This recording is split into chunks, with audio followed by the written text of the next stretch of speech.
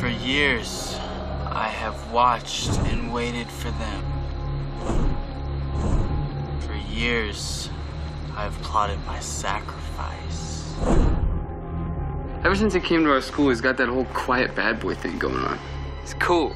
He's probably trouble. I just want to let you two know that I am throwing a last day of school blowout at my house tonight, and I really want you both to come.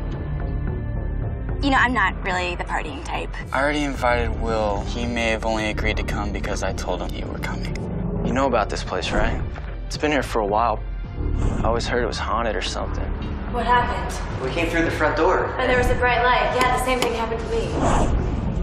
What am I doing in here? I know all the guilt that you've built up over the years, and you can't even have what you truly desire. Welcome to the party, Todd. How do you know all this? Because I'm a collector. I collect sins. Where did my clothes go? What are you afraid of, Todd? The damage is already done. He tricked us all into coming. He wants something from us. To get a life back, you have to take one. There's 5 other people at my little soiree somewhere inside this house. Use this knife to kill them, and then, in exchange for doing me a favor, I'll erase your past sin. I needed you, Will, because only you could corrupt an innocent little girl like Linda. And the one I just gave you is poisoned. I still need to see that invitation. Just tell everyone to stop messing with me and come out now. This isn't funny. Taste the blade, Charlie. I needed the 6 of you so I could bring my mother back to life.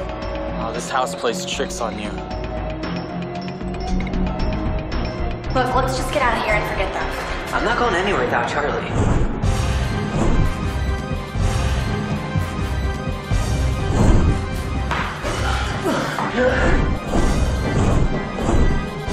You do not know who you are dealing with here. Your first instinct was right. This is all a trick.